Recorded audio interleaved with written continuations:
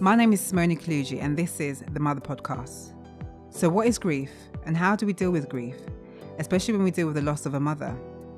This is a question I asked myself when I lost my mother in 2016 and was going through the process of dealing with my own grief. So in early 2019, I decided to start the Mother Podcast to try and find out how other women like myself have dealt with their grief. So every month I will interview a different female and find out what has helped them deal with their loss. I hope that this will be an open space for these women to speak about grief, death, and more importantly, mother loss. So for anyone tuning in, I hope these conversations will give you an insight on how to deal with losing someone you love, especially your mother. This is the Mother Podcast.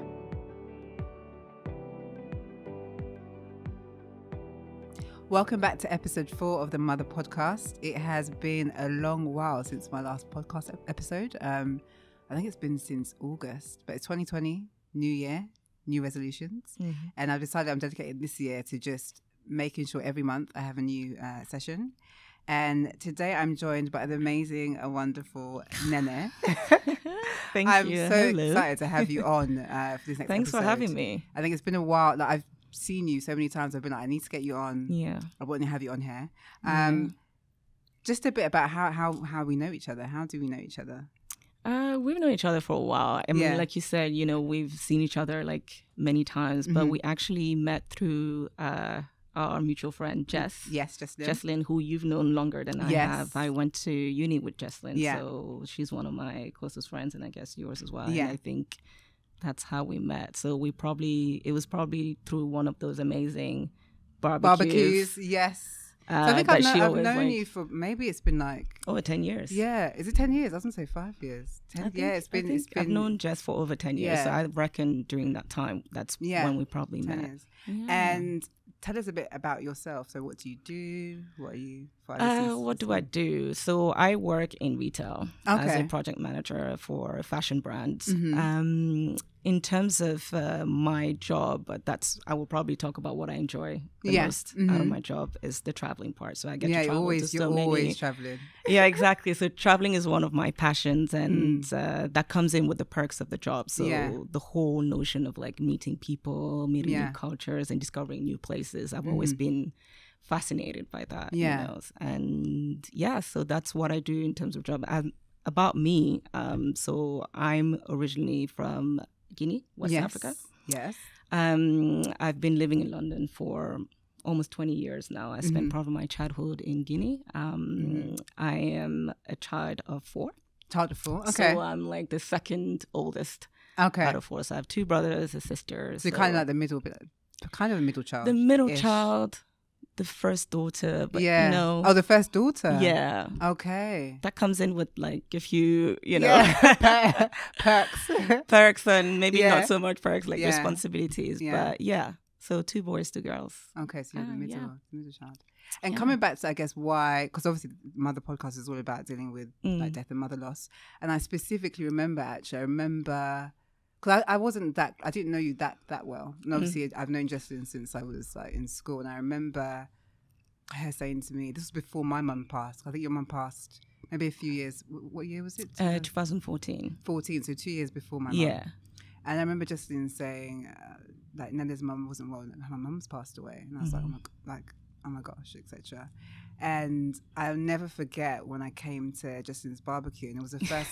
It's the first time I'd seen you, and my mum had obviously, I think maybe it'd been 2 months since she passed. Yeah. I remember I came with my brother, and in Ghanaian tradition, we wear all black. Yes, I remember. Yeah. So you wear all black for a year up until your mum passes away. Mm-hmm. And I remember like coming in and just saying hi to everyone. And I just looked at you, and when your mum's passed, just look at a person, and I knew you knew what I was going through. And I didn't even have to speak, or I didn't even have to talk, and it was just that kind of like.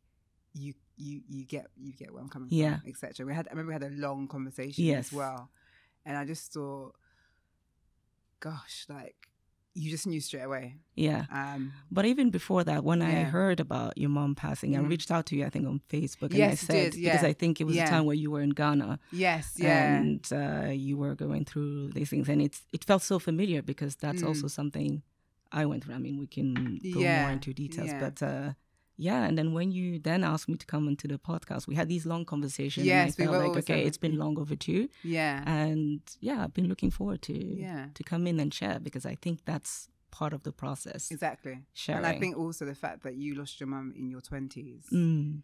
How old are you? 20? 25. 25. I guess I was 28. So I think it's kind of around the similar kind of time. And I think for any woman or man tuning in that's in their 20s, I think it's good to kind of hear what you went through and what led to your mum's passing, and also how you've evolved and how you've coped and what's been difficult, and also what have you learned through the like grieving process. Yeah. So tell me a bit more about your mum. What was your mum's name? Oh gosh, my mum's name was Mariama. To be honest, I don't think an hour is enough to talk about her, but I'm just gonna say that she was, I'm gonna sound cheesy and say the best mom, the most amazing mom. But as a person, she was everyone's mom. Yeah. You know, and she was everyone's person. Yeah. You know, I come from a big family, you know, I mean, there's 4 of us in terms with my siblings, but my mom, on my mom's side, she had 8 siblings. Wow. Yeah. So we're used to kind of having big get-together, family get-togethers. And she was that person that was holding everyone together. Yeah. She was that pillar, you know, at home, at get-togethers, at social event, whatever. But on top of that, she was very, you know, family was, for her, was everything to her. So my mom didn't really, you know, go into further education, didn't have a specific job. So she dedicated her life to family. And she, you know, she was one of the smartest, you know, brightest students at school. Yeah. She graduated from one of the best schools at the time. So my mom's from Sierra Leone, by the way. So she graduated from one of the best schools in Sierra Leone. She could have gone on and invested in her further education, but she met my dad. She met my dad quite young. Okay. How old was she? She was 19, 20 at the time. 20, okay. Yeah. And since then, she then, you know, dedicated her time to just being a housewife, but also that support for the whole family. It's not until after we all graduated from uni that she decided to invest more into further education. So she was going to the Open University, but she's always been interested in social issues. So she will, you know, read the news, like read the newspaper, and always educate us about stuff that I didn't, know, like from outside. She will always be in the news and know everything that was going on, but she was always interested in like charitable causes and what have you, even back in Guinea. So at the time when she decided to go back into further education, she also took on the role to be involved with the Red Cross. Oh, wow. So she was working for the Red Cross at the time, which, you know, until she passed. So all of that, you know, sort of brings out her character and what she was passionate about and what she was dedicated to from beginning to, so real, like social change. Because I know really, amongst you and your, like what I admire between like you and your siblings, that you're always traveling, like and in terms of that the core of that education. Like, I think your sister's she's in Chicago. She's in Chicago. I just finished doing her master's. Yeah, she's working now. So education has always been a big deal to her and to my dad, to my parents. So they've invested most of their life in our education. So for her, she was like, right, now that my children are like, you know, grown and stuff, now I can focus on me, you know. So that's who she was as a person, but also in terms of personality, she was very discreet, elegant, and classy, and really did things in a big way, but in a sort of quiet way. I don't know if that makes sense. It's not until after her passing that I realized how much she actually had an impact on people and the communities that she was involved in. So it's only like, you know, later that you realize how understanding much, exactly what you mean, that you know, actually one person can make such a so in a nutshell, without going into details, that's who she was. I think it reminds me a lot of you, because I think that you are, I would say you're so incredibly poised. I think the way you carry yourself with such elegance and such grace, and I'm sure that's a reflection of thank you, of her. Thank you. Can I ask what led to her passing, if you can, as much as you want to? Like, of course. Share. Okay, so with my mom, it's actually strange. It's one of those things that, you know, you can't really explain, because she's always complained about back pain. So it started off with back pains for a few years now before she passed. That would come and go. You know, usually you have the typical back pain and you go and get some massages. Yeah. We'll take her to the osteopath, to a specialist, and then it will go away and come back.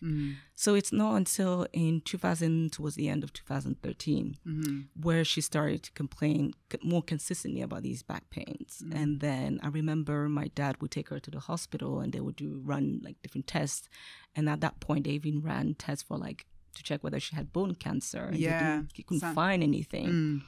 And in between that time, we will book in physios and what have you, and then it will come and goes. And there was a specific moment that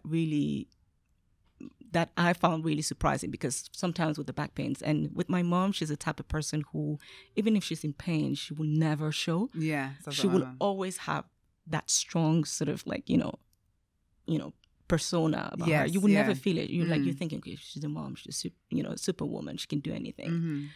And I remember it was Boxing Day, 26th of December, 2013, because my mom loved window shopping. We always used to go window shopping. And she then told me, because I wanted to go window shopping with her at that point. And then she told me, I'm sorry, I can't go with you because I can barely walk. And that for me was a bit shocking. I was like, Mom, but you love to walk. You always walk around everywhere. You're like, I'm the one who gets the most tired. And then she was like, I can't go with you. You go. If you find anything interesting, come back and get something from me. You know how they say back home, just get something. Yeah, just get me something.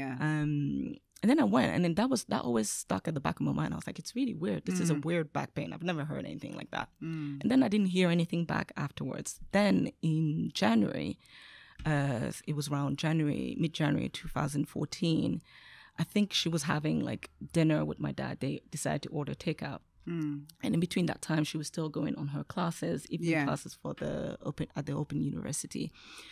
And she had Chinese takeaway. I remember that like as if it was yesterday. Because she loved Chinese takeaway. And after she ate the food, I think it was a couple of hours later, she started complaining of a stomachache. And didn't really think too much of it. I was like, okay, let me just sleep over it. It will pass.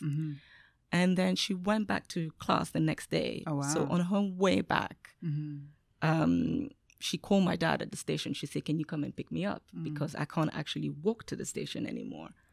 And my dad was like, okay.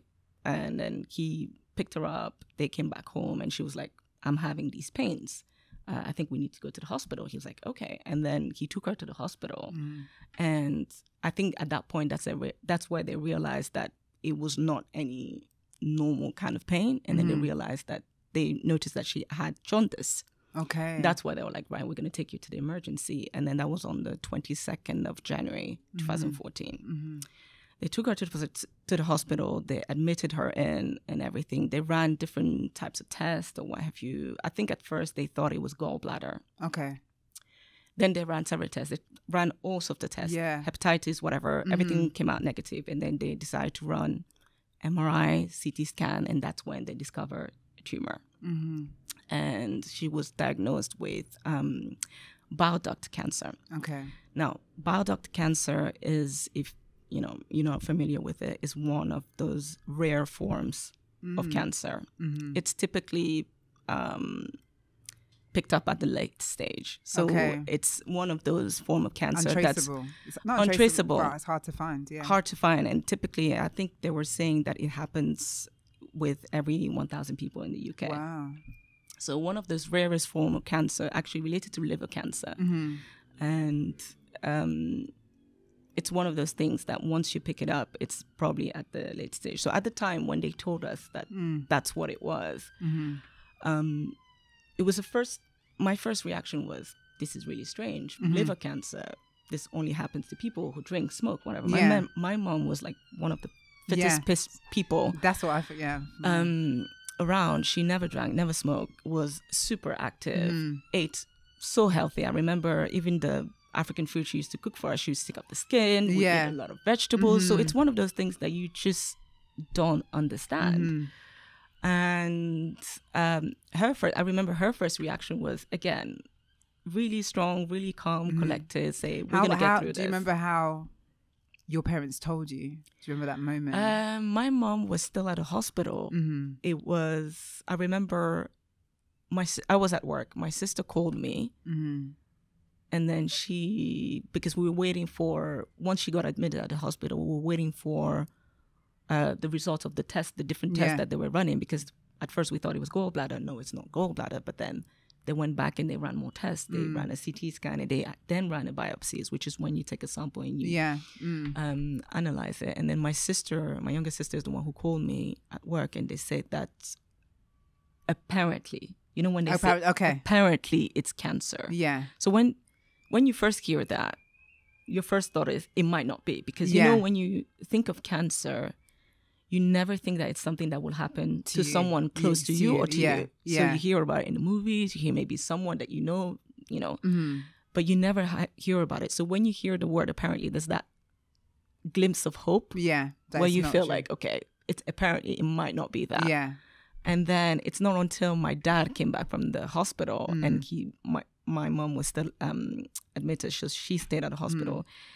And I remember my dad walked in the kitchen corridor, and we were all sitting there, and he couldn't speak. Yeah. It's the first time that I saw my dad just break down. And I thought, oh my God. Yeah. That's when I really thought, okay, this is real. Yeah. You know?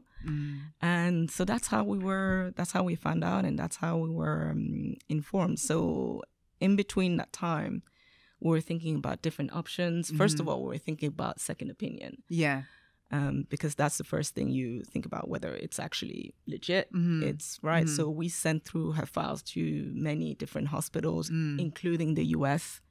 At the time, it was something that my mom, it was a discussion that my mom didn't necessarily want to share with everyone. So we sort of kept it within the family, within the four of us.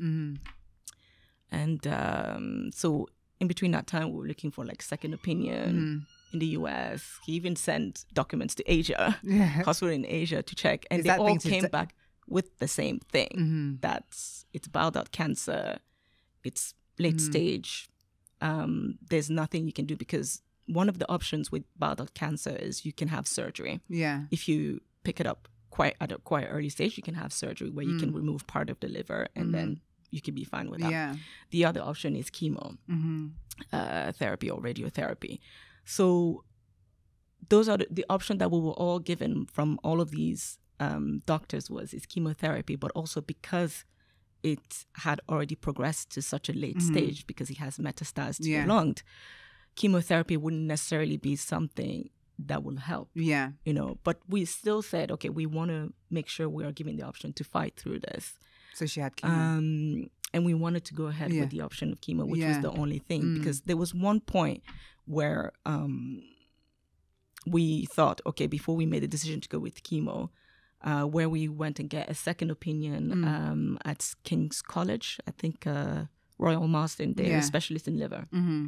I remember it was March 26th, 2014, as if it was yesterday. I went with my dad and my mom. We went there and they talked through us the various different options, and they also told us the same thing, because they're meant to be one of the best when it comes to liver treatment. And they told us the same thing, that chemo would be the only option. And at that point, that's where we decided to then inform my mom's side of the family. Can I ask you a question? What in that when you hear in that moment that it's progressed so far and there's no other option, how did you cope with that? I know for me, I almost blocked it out. I kind of went on continuing with work. I almost didn't know how. I remember my aunt and my mom's best friend came around, and they all told us, okay, she has leukemia. And then it's kind of like I just went off and did my same normal. There was I couldn't process it, and I just worked. But how did you cope with such thinking that she was coming to the end of it? How did you cope with that? But that's the thing. I didn't think that he was coming to an end of it. It was almost like, okay, this is the only option we have. We're gonna go through it. We're gonna fight through this. Yeah. And also because my mom was also displaying that kind of same with mine. Yeah. That kind of spirit. We're gonna fight through this. Yeah. Eventually, you know, something is gonna come out of it. Like that's really the mindset that I had. But also, part of me sort of blocked out that possibility of her passing away, because you kind of switch into that autopilot mode where you're focusing on the now. What can we do now to make sure everything's okay for her and what have you. But also I had work. I was traveling with work. I sort of reduced on my traveling.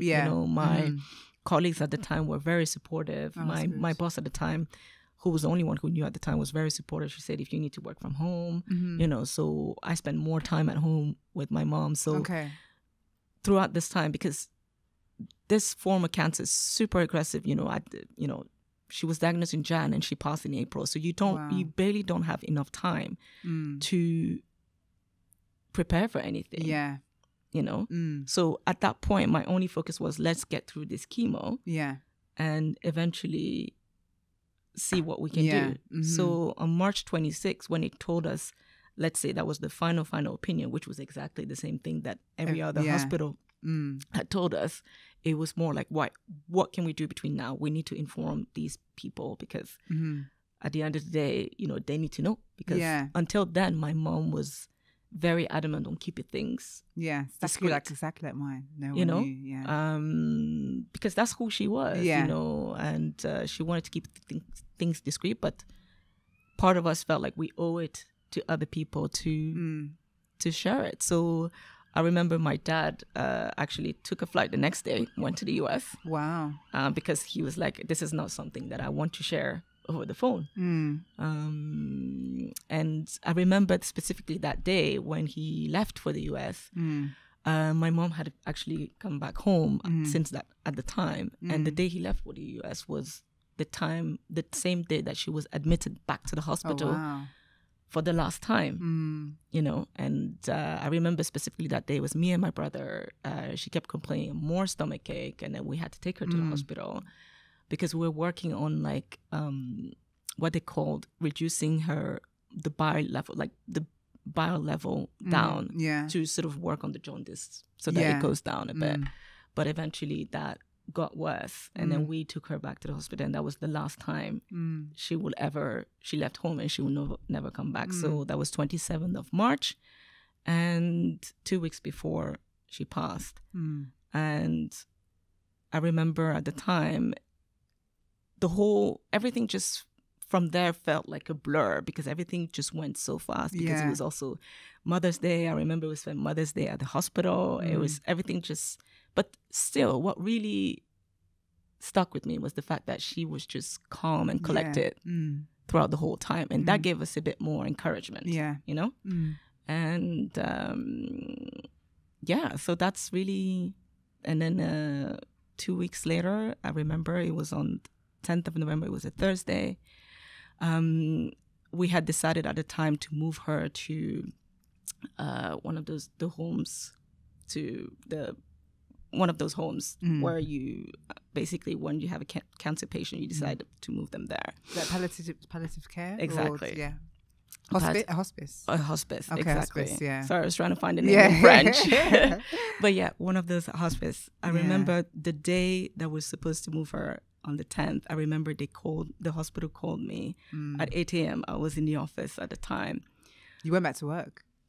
Because the day before I went to visit her, and we were in the middle of like a big project at work. And I remember specifically that time what she told me. She said, go to do your thing. And then when you come back tomorrow, you come and paint my nails, because she loved nail polish and whatever. That was the last thing that she said to me. I didn't know that was the last time I would speak to her.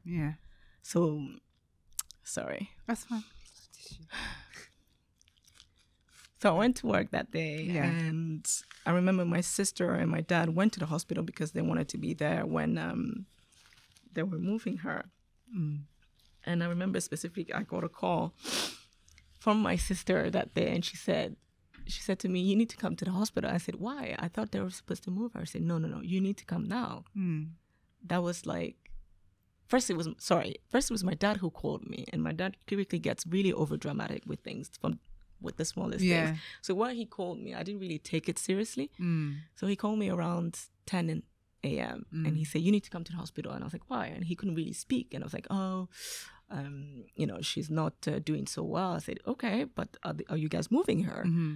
And then he wouldn't say anything. And then I hung up the phone because I was like, what's this about?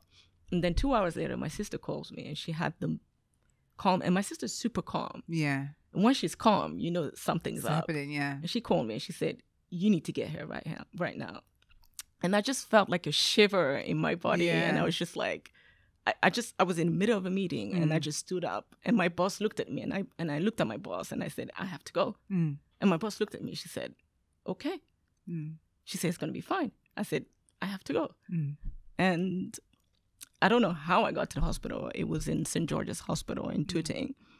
I don't know. Everything just felt like a blur. I remember walking to the hospital and seeing my siblings, my 2 brothers and my sister, and my mom just lying there peacefully sleeping. She was so beautiful. And I said, and that's when I realized that, she was gone. Yeah. Yeah. I'm going to give you a minute. Yeah. I'll give you a second. So you made it just in time to see her at that point. Yeah. Yeah. Yeah, it's just one of those things that you always think back in that moment. Yeah. And obviously you can't help but feel sad. You're always going to remember, but and I think it's also that thing that you can never be prepared for. You don't know what it looks like. No. And to me, she was just sleeping. Yeah. And it's funny, the silver lining of it is that she was meant to go through chemo. Yeah. But it's almost like, God said like chemo was something that it was going to be another session of like pain. And chemo is aggressive. It's so very aggressive. She was already, part of me is actually, I'm glad that it happened this way, because if she had gone through chemo, God knows what it would have been like. It would have probably been even more pain. So it's almost like she got spared that. Yeah. So that was very tough. It still is today, but it's a very tough moment. And ever since, I don't know for you, but everything just happened. Everything is just a blur after, because you then inform the family, and then what happens afterwards is like you have so many people coming to your house. Yeah. And on top of that, we had to carry her body back to Guinea, where we had to have a funeral there, because she was buried in Guinea. She was buried in Guinea, because we had most of my dad's side of family, my mom's side of family as well, came to the funeral. And it's one of those moments where, in terms of grief, you think that you will be allowed to grieve properly, but you don't really have time to process, because what I felt at that moment was, autopilot. Okay, right, what do we need to do? What's next? Because there's so many people coming to the house, cooking, and you have to tend to them. So you almost don't have time to think about yourself. I was going to say, what has been the hardest thing to do? What's the hardest thing about going through that grieving process in the early stages? Well, in the early stages, for me, I don't think I actually allowed myself to grieve properly. From the funeral, where you had so many people to sort of look after. Also my dad. Yeah, as I say, because I think we're both in similar positions, because our parents were. Because I remember one of the things that the first thing my mom said when she first found out that she was diagnosed with cancer, first thing she said to the doctor was, she looked at my dad, she said, I'm actually worried about you. Yeah, exactly what. That's what she said to the doctor. I always think back and I'm like, wow, even in that moment, she was not thinking about herself. No, of course not. Yeah. She was like, I'm worried about you. So I almost, at that moment, at the early stage of the funeral, I didn't even have time to think about myself. I was just thinking about what's going to happen to my dad. I hope he's going to be okay. And also because you have so many people, in Africa, it's like some people that just show up out of nowhere. That's when you really realize how much of an impact she had in the communities. Exactly. You know, your mom did this, and you're like, wow, okay. I mean, I'm super grateful that she had such a funeral, because it was almost like she was celebrated. Yeah. You know, and coming back to London again, and I think when I listened to one of your podcasts, it resonated with me a bit, where I sort of blocked it out, because I'm one of those people where I don't easily express myself. Yeah. So I tend to keep a lot of things. I find that quite surprising, because I think when we have spoken, you kind of really been able to just explain how you're, I guess maybe because we've been through similar things, so there is that comfort in knowing that person understands what you're going through. Yeah, but also I think it comes with the fact that because it was years later when we talked when we spoke,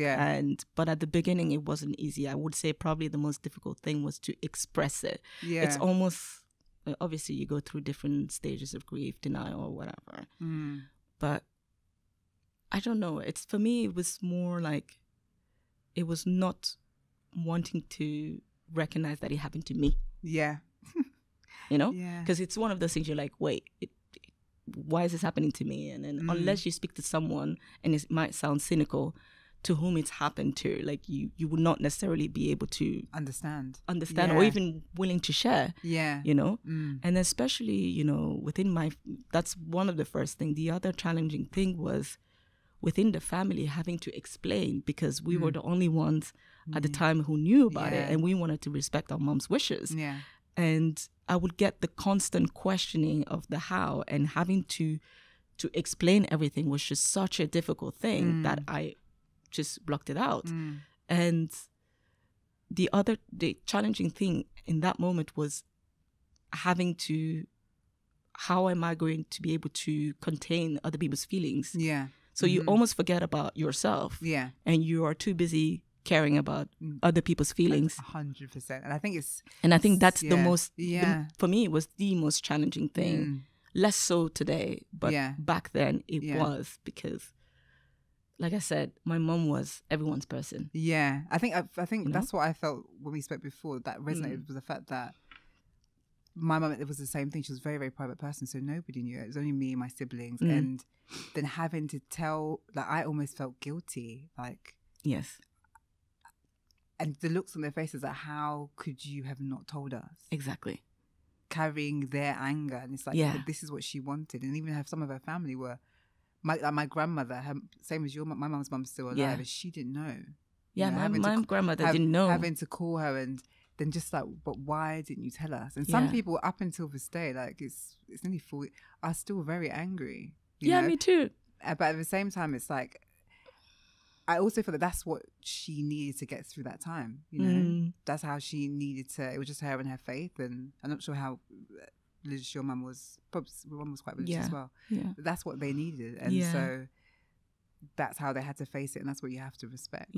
So same for me. It's, you know, especially when you come from big families. And there's so many African families, especially. It's one of those things where, you know, like you said, the guilt of it. I held on to that for quite a while, if I'm honest. And you know, to answer your question about what was the most challenging thing, the guilt of not having told them in advance. But then when you think about the circumstances, everything happens so fast. You know, from the moment where we had to get second opinions, be 100,000% sure about this before we could actually tell people. You know, it was, everything happened so fast. And when I look back, if things were to happen again, I think I would have done it the same way, because at the end of the day, I wanted to carry my mom's wishes. You know, so I think for me, having to deal with other people's feelings, anger, was also a very challenging thing, in parallel to me blocking, not wanting to process my own feelings and keeping everything inside.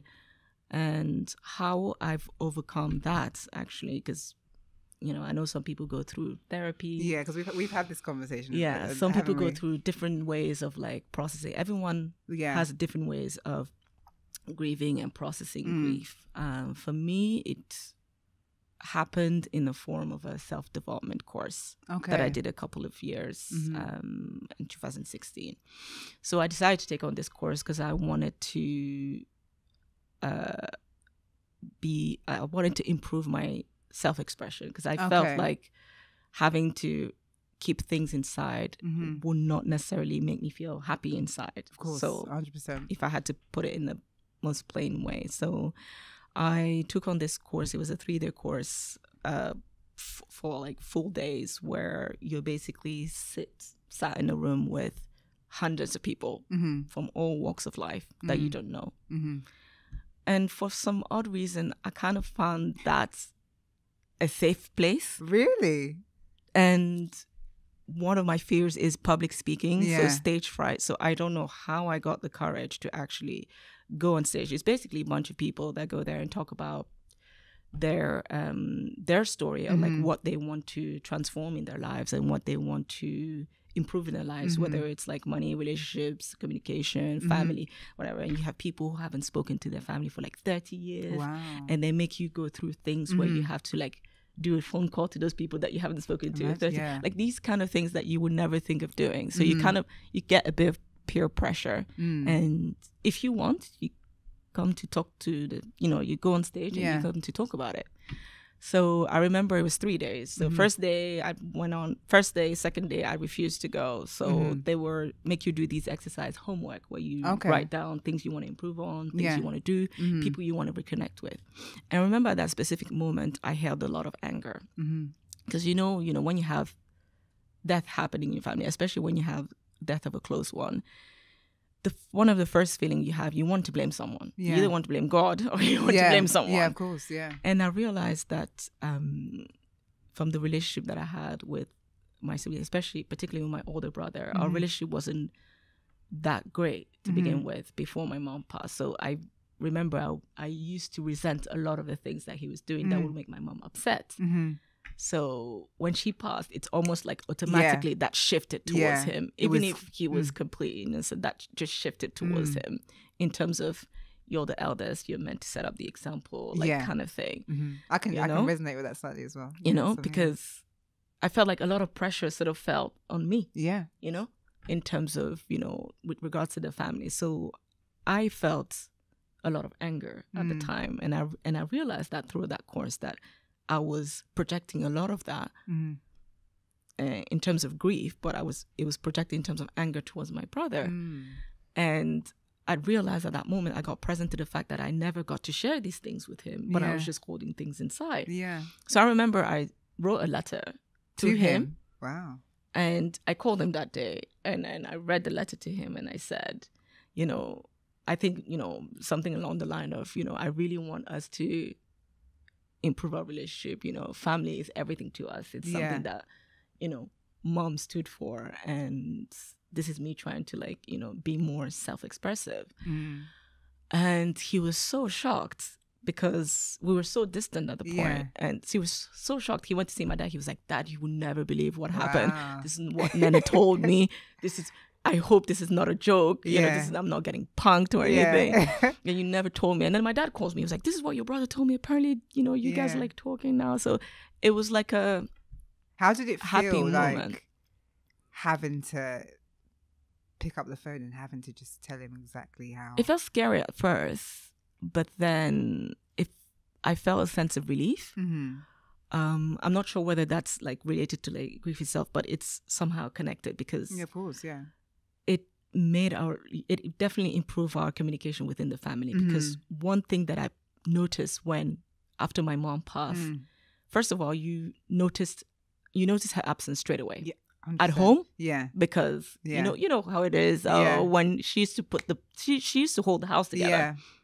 From the cleaning, the cooking, everything. So when that person is not there anymore, you feel it. Shatters, everything just falls apart. Literally, everything just falls apart. But also, the communication falls apart. That is so in the family. So true. It's just that presence, that mother figure holds. If you are in a family dynamic with a mum, a dad, and they hold everything. Without them, exactly. And I don't know whether it was the same for you, but I felt that sense of I didn't really not that obviously you appreciate your mom and you love her, but I didn't really appreciate that until. Yeah, so I felt that. I felt that the communication was missing in the family. Like nobody was talking. It's almost like everyone was trying to deal in their own way, but nobody was actually talking about it. Yeah. So it's almost like it never happened. It never happened, but she's not here. Yeah. You know? And so that sort of lack of communication was something I wanted to reinstill again, starting with my brother. Yeah. And then eventually with my dad. You know, with dad don't talk too much. Yeah. They're very bad at expressing feelings. At least my dad is. Yeah, exactly. So I reached out to my dad in the same way where I was more open and honest, you know, when especially this course, they make you realize that something might have happened in your life, a story. And then based on the story in your childhood, you then build on sets of behaviors and attitude and characters around it. But it's just built on the story. So I remember I was telling my dad about a story that happened back when I was a child about, you know, me getting terrible grades because they were so strict on my education. And I said, since then, I felt the constant pressure. I wanted to be better. Yeah. And that nothing could ever be good enough. So that constant pressure on myself, you know, and even when it came down to like selecting universities or whatever, there were, at some point, I didn't want to go to the US.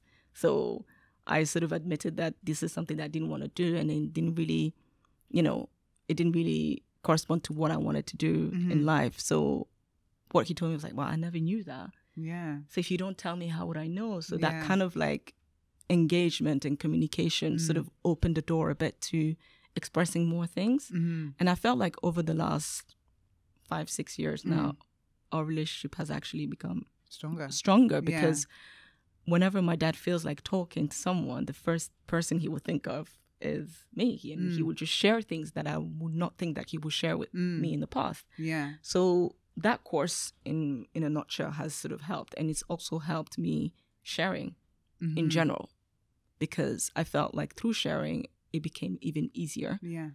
Talking about it, talking about my experience, like what we're doing today, you know. So it was therapeutic in a way. It wasn't therapy, but it was therapeutic in a way. It was kind of like a therapy in a completely different. Because I feel like the more you share, you are eventually going to touch someone. Of course, yeah. You know, somebody out there who's maybe who is going through the same thing, or has gone through the same similar thing. Do you think you would do therapy now?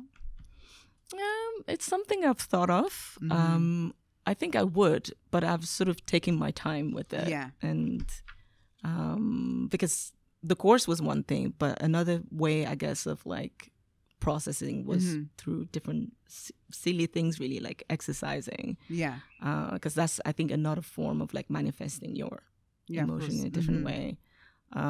I watch a lot of TED Talks. I don't know if that helps. No, TED Talks are good. No. There's a lot of TED Talks about griefs, about how grief is not something that you can fix. You know, you can never, grief is always there. Yeah, always there. In happy and sad moments. That's something I've learned over the past 6 years.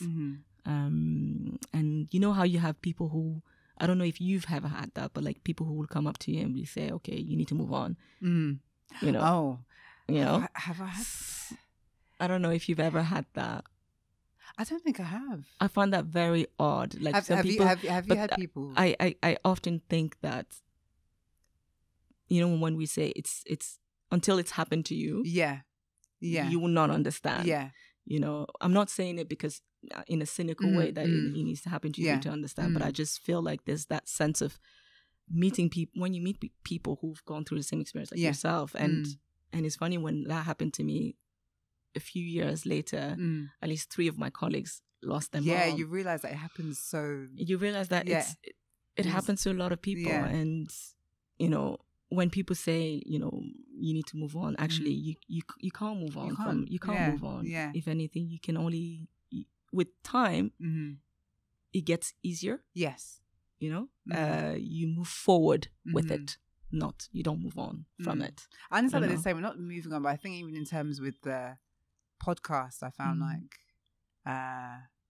when people ask, what's the topic of your podcast on, etc., and me feeling like, am I just, you know, having to replay this all the time, speaking to different people, etc. But I think at the same time, I feel like with this podcast and with grief, it has a bigger purpose. And sometimes you need to relay your story out, because if you can use your grief to help others, then it almost has a purpose for your pain. Yeah. And I think that's what it is. And and there are so many other people that are going through a similar story or that can relate in some sort of way. And that's how you have to kind of fuel it. I was going to ask you in terms of what has been the hardest thing of not having your mum here. I know for me, I felt like thinking my mum's not going to be here when I get married, yes. and when I have children. But what has been the most difficult thing? I think it's no, that's such a big question. What's the most difficult? What's the hardest? I think the hardest, like you pointed out, in terms of like special moments, like getting married, because I went to so many weddings over the last previous years, and I said, okay, wow, this is she's not going to be here for this special moment, or like when I become a mother, if I become a mother, like these moments where you feel like you want to talk. She's the only one you can talk to, and that for me is what I would think is hard. Like it's funny you say this, because actually my oldest brother recently just had a baby. So it's my first nephew. He's 1 month old. And I remember first time I met him 3 weeks ago. First time I met him, my reaction was happiness, but also bittersweet, because I was like, her first grandson, she should be here. Yeah. Those moments. And also with my brother, when he looked at me, I think we both thought the same thing. Yeah. And he also came up to me, and he sometimes would ask me questions, and I'm like, well, I'm not able to answer that. He was like, there's so many questions I want to ask her as a mom. Yeah. How does she, and I'm like, wow. Sometimes I have like these moments where I'm like, is this what it's going to be like? Yeah. Every time. Yeah. You have that, but you also have those special moments that you celebrate, like birthdays, Mother's Day, like when you have everyone celebrating Mother's Day. Those are like minor things. I think it's everything is bittersweet. Everything is bittersweet. Yeah. But it's not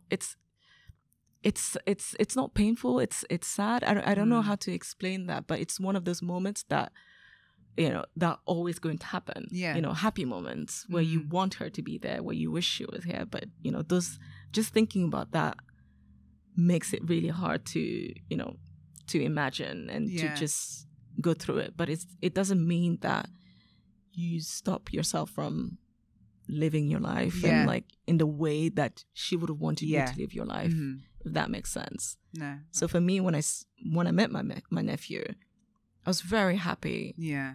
But at the same time, I was very sad.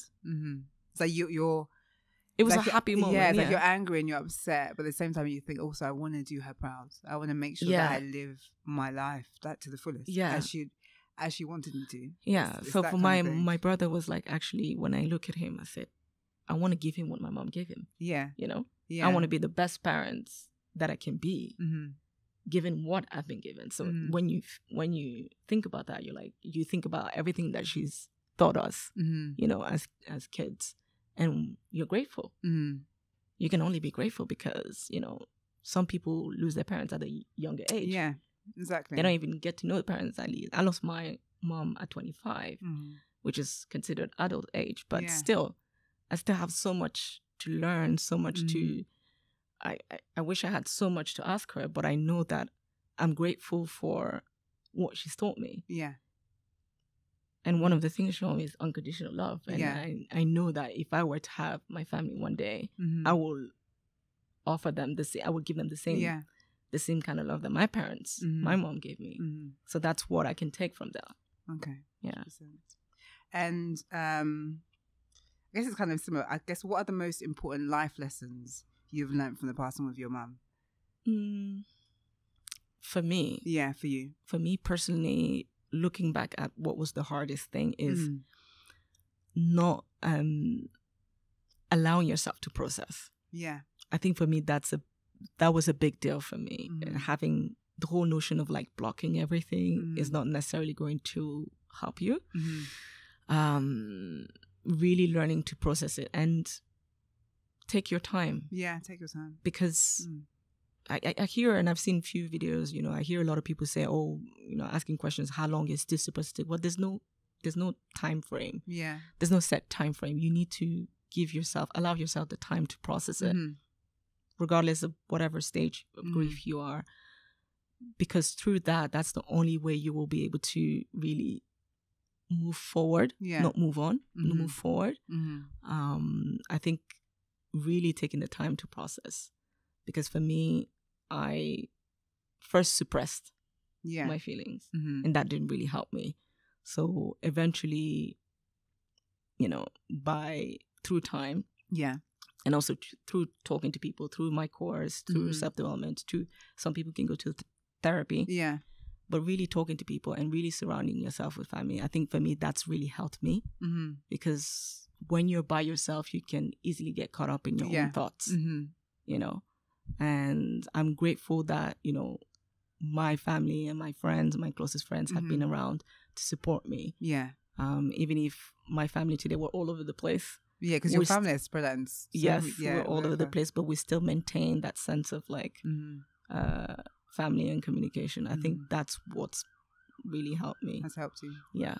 I guess it kind of leads on to my next question, which is very similar. Like, what advice would you give to any woman that has recently lost her mother and dealing with her grief? I guess we'll have a lot of people listening and that maybe are going through the stage of maybe a parent passing away, or looking after a really ill parent, or are in those beginning stages or middle stages. But what would be like your key piece of advice? I think it kind of relates to what I said before, but really making sure it's going to sound cheesy as well, but making sure you look after yourself, because it's very easy to get lost into other people's feelings, and you forget about looking after your own self. So going back to allowing yourself as well as a person to process, even if it impacts other people in the family. Because for me, initially, like I said, I not only suppressed my feelings, but I was too busy thinking about my dad, my family members, how they were feeling and whatever. But that came at a cost for me. You know. So even if it means having to go away and take some time away and then come back into the space. Give yourself that permission. Give yourself that permission to do that, because you're also impacted as a person. Even if, you know, it's your mom that passed away. You know, even though that person also impacted, you know, the death of that person also impacted other people, but it's your mom. 100%. You know, the relationship that you have with your mom, at least for me, you know, it's something that's not replaceable. So you need to allow yourself to process it. And even if it means that you go for a run, you go cycling, you watch TED Talks, you go to therapy, but you need to allow that for yourself. And there's nothing to be ashamed of, you know, if you say you're going to therapy, you say you're talking to someone about it. Because, you know, in our community, when you say you're going to therapy, people are going to be like, what? I love that. Just going to therapy, like, what is that? You know? But there's so much to unpack. I mean, a whole, 25 years of, you know, your mother raising you. How do you get over some of that brought you into this world? I think but the thing is, you don't get over it. You don't get over it. You don't. You don't get over it. You just, with time, you learn to deal with it by allowing yourself to process it. But with time, you move forward. Eventually, it gets easier. It doesn't get better necessarily, but it gets easier. That's how I would describe it. I want to ask you one last question. I was thinking about it on my way. This is something that I thought of a bit. If you had one last conversation with your mum, what would you say to her? Or one last? Oh God! No, what would you say to her? So I didn't even. So many things. Yeah. What's one thing that you would, I guess, thank her for? What would you? Thank her. Yeah, thank her for. What would you say? I guess so many things. Comes to mind, but what really pops up at the moment is thank her for being who she was. Because if she wasn't who she was, I don't think I would be in this position today in terms of education, in terms of where I am in my life, job-wise, because and also based on the upbringing that she's given us. You know, when today, because of the teaching that she gave us, I'm in the position where I now take the time to go back to Guinea every year, which is not something I was doing before. Part of the reason is because my dad's moved back now. Yeah. And that also allows me to be open to the legacy that she's left. Yeah. She's always been, like I mentioned before, she's always been into education, especially for children. And I know that at some point I would want to go back to Guinea and do something about it. I don't know what yet, but I definitely want to be involved in the community. So if she wasn't who she was, I that's what I would thank her for. Oh yeah, you know, for the love and for the teaching that she's you know, brought us. Thank you so much for coming on and for sharing your story. When I knew you were coming on, I was like, I'm so thankful you've been able to like completely articulate yourself so well. Thank you for having me. I think a lot of people can take a lot from your story. I hope so. Thank you.